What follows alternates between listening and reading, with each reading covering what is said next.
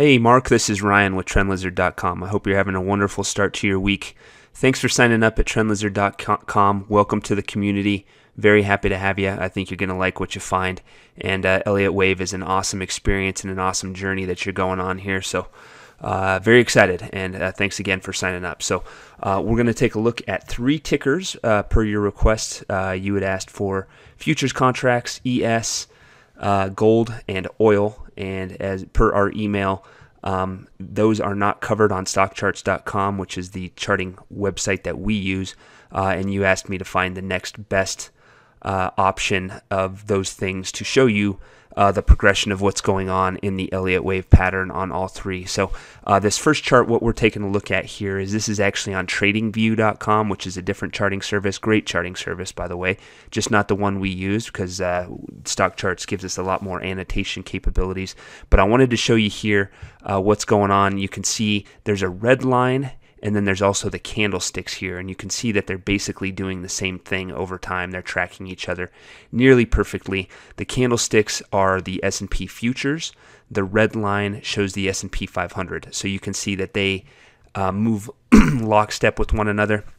And so I think by analyzing the S&P 500, it'll show you exactly what you want to know regarding the Elliott Wave pattern on the ES or the E-mini futures on the S&P 500. So with that, we're going to go ahead and take a look at the S&P 500 to get started here. I started this analysis as far back as our data goes, and it goes back to 1980. And this does not show current day action, but I wanted to give you kind of a context of what we're looking at as we go. So since 1980, S&P 500 has been in a massive uptrend. It's only given us 2 things. It's given us a trendy 5-wave move, and then a massive 3-wave counter-trend pullback into the 2009 low. Obviously, this was a huge down move that took place over time, but when you look at it in its completion, all it is a standard 3-wave move. It just happened to play out on a very large time frame. So, and you can see it found support in this yellow Fibonacci support area. You will see these all over our charts at TrendLizard.com. And basically what these are is they just show the range of where a stock, or in this case the S&P 500, has retraced a Fibonacci portion of the preceding 5-wave upleg. So this 5-wave upleg was retraced by nearly almost perfectly a 61.8% retracement by this pullback, which is absolutely textbook, absolutely beautiful stuff. And from there, the uptrend continued. So that's kind of the context going back to 2010. And then we'll zoom into more current time here. Here's that same 3-wave pullback, and you can see what's happened off the 2009 low. We again embarked on a very large trendy 5-wave move, and what we believe happened is that 5-wave move ended in early 2018. Even though a new high was set in 2019 and 2020, the pullback that followed fits to us as part of a larger counter-trend ABC pullback, because nothing that happened within this action here is trendy to the upside. So that's what we think took place. What we're looking at currently, and this is kind of up for debate depending on who you ask in the Elliott Wave community, we're working with the possibility that the large counter trend pullback completed and a new trendy up move has begun. So the alternate to that would be that we're still in the 5-wave advance if you ignore the fact that this upleg in 2019 doesn't look like a trendy 5-wave move. I try not to ignore anything. It's a very clear 3-wave move, which is why we think this was all part of a larger ABC pullback and not the start or not a 4th wave. So that's that's kind of the larger time frame. It's obviously a very important question. It's one we can't answer right now to be absolutely certain that a 5-wave move completed and an ABC pullback completed to give way to a new 5-wave advance. But that's our base case at the moment, and we will drive in further from there. So let's go ahead and zoom in a little bit further. This takes a look at that action off the 2020 low. So if we go back to this chart here, it's the advance that's taking place here, which we believe to be the start of a brand new uptrend. And what we see is we see a general 5-wave advance off of that low that was recorded in March. So if at any point the S&P 500 moves below 3,200, that'll prove that a 5-wave move completed, and now we are getting a larger counter trend pullback down into this yellow Fibonacci support area before that uptrend continues. So again, this is what we think is happening. There's some different possibilities out there which make it a little bit confusing with what's going on. We'll take a look at one here. That's that a 5-wave move is not completing, and that instead we're getting an extended 5-wave move. So this 1 and 2 here is just a smaller degree move within a larger 5-wave advance. Again, a little bit confusing. I apologize about that, but that's what the market is giving us currently.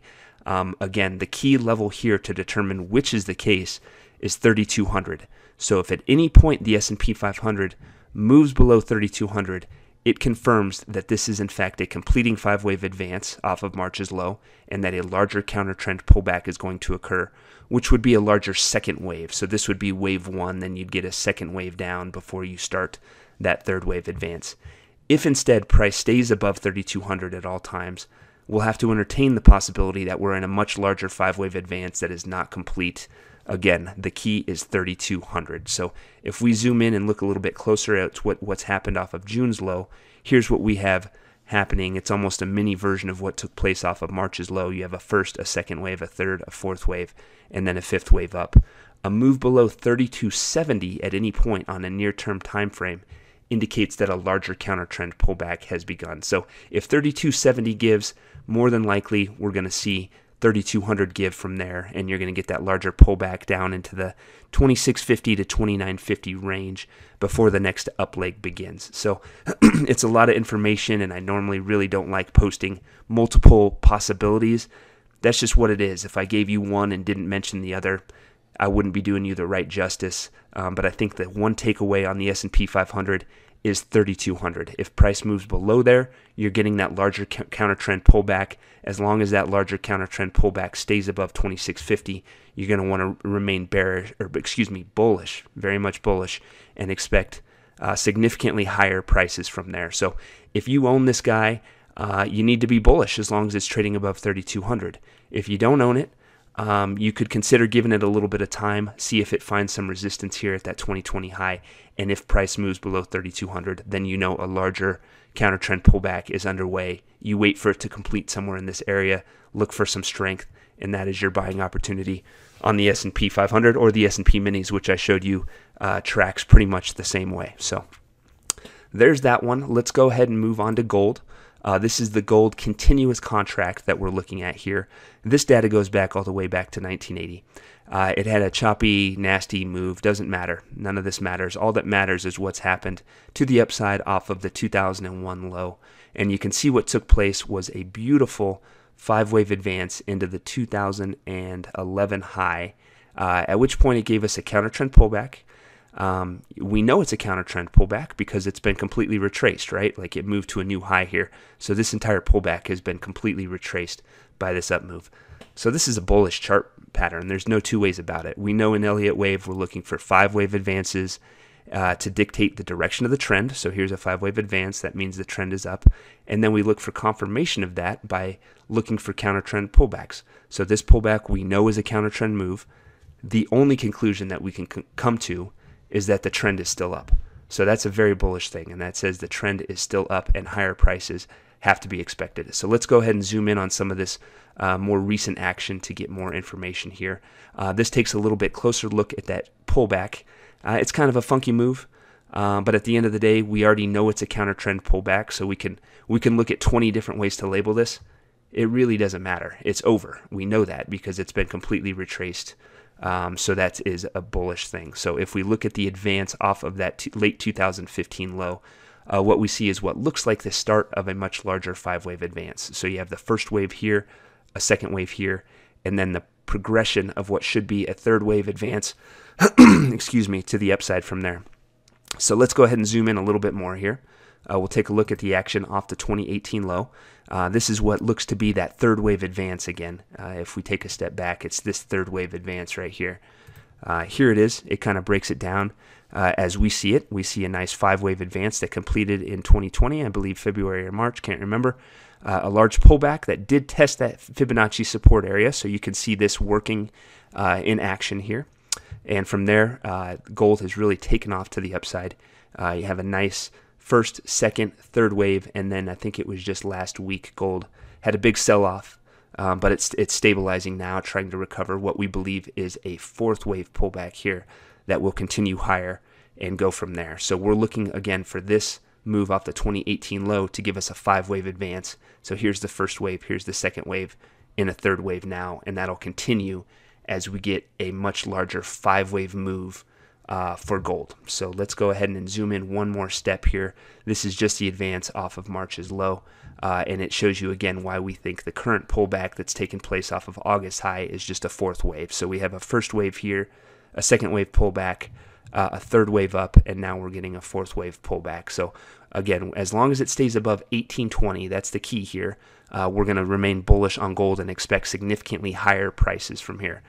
It is important that it stays above 1820. If it moves below 1820 at any point in time, then you kind of have some issues. Then this no longer looks like a trendy move that's in progress. It opens the door to a much larger pullback. So that is the stop level when trading gold. Okay, so 1820 is very important.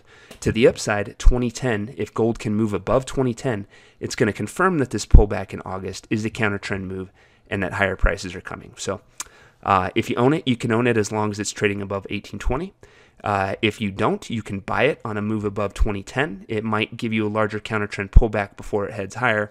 But what can you do as long as it stays above 1820? In that scenario, you would still remain bullish. So there's that one. Let's go get on to your third ticker that you sent me, and this one's oil. This is WTIC, the light crude oil continuous contract. So it was incepted back in, at least my data goes back to 1983. Again, it starts with some choppy counter trend movement. Doesn't mean much to us. Doesn't really matter. Off of that 1998 low, you get a nice trendy 5-wave advance to the upside, which in the larger scale of things is probably the 5th wave of a larger advance that we don't see. Just because something's incepted right here doesn't mean this is the beginning of its Elliott wave pattern. It just means that's when it started. So in my view, this was probably a 3rd wave, 4th wave, and then a 5th wave, and then you get this very large pullback that's taken place off the 2008 high. So what you can take away from this pullback is that it's not trendy, right? You have this big 3-wave move here into the 2016 low, and then the overall move itself looks like an A, a B, and then a C, that super big spike that happened in 2020 that has led to a very nice recovery since then. So on a large time frame, oil looks bullish. I mean, we only have a few patterns to take away here. We have a counter trend down move, a trendy up move, and then another counter trend down move. So there's nothing that suggests that a larger established bear market is going to continue. Obviously, this was a bear market, but it's a counter trend move, and now you're seeing some strong action to the upside. So let's go ahead and zoom in on this action off the 2020 low to get a little bit more information about that. Here's that advance. The low was recorded in April of 2020. Since then, we have a very nice 5-wave advance that completed in late June. Since then, it's been in a pretty drifty move sideways. So we have trendy upside movement and counter trend downside movement, which is bullish. There's no two ways to look at it. That's the formula for higher prices. Now, we believe that the counter trend pullback that started in June is not yet over, and that we should get a C wave down. It may not make it all the way down to the yellow Fibonacci support area here, but we would expect it to move back down to June's low at least. So if we get a move below 39.50 at any point, that confirms that we're going to get a larger counter trend pullback on oil, and then we would be looking for that to find a low somewhere below June's low, and then for the next 5-wave advance to begin. So overall, we're looking for this advance to become a lot bigger, but we do think it's going to give us a larger counter trend pullback. Now, the caveat to that is if it just starts heading higher right away, we'd have to understand that this counter trend pullback somehow ended already. Normally, we get a sharp ending move to a counter trend pullback before it ends, but this market's different. I mean, this is not your normal market. So if it goes straight higher, which a lot of things have been apt to do in this market environment, then you run with it. But if you get a move below 39.50, you'll expect that larger counter trend pullback. And once it moves below June's low, you would look at any kind of strength from there as an indication that the next 5-wave advance has begun. And we'd be looking for a big move. I mean, this move was huge. It moved from 6 up to about 42, a little bit shy of that. That's a huge move. We'd be looking for another very large move to the upside after this one completes. So we're bullish on oil. We see the potential for a larger near-term pullback. in the meantime. But overall, I think this advance off the 2020 low is going to continue to grow, and it's going to be a great buying opportunity. I was fortunate. We got our subscribers in pretty early at TrendLizard.com on the oil trade and rode it up, and then I think right around here is where we exited in anticipation of this larger pullback. We have every intention of being back in oil once it's clear that this counter trend pullback ends, because it looks like it has a bright future and is going to head quite a bit higher from there. So, hey, Mark, I hope that's helpful. Thanks again for becoming a member at TrendLizard.com. As you know, this is what we do every day. We take a look at 40 different ETFs and show you where the buying opportunities are based on the Elliott wave patterns that are playing out. So if anybody else watching this video is interested in Elliott wave, or you want me to analyze some tickers for you, come visit, sign up for our professional level service, and I'll be more than happy to take a look at 3 tickers for you each month. So that's it for me. Have a great day. We'll talk to you soon. Take care.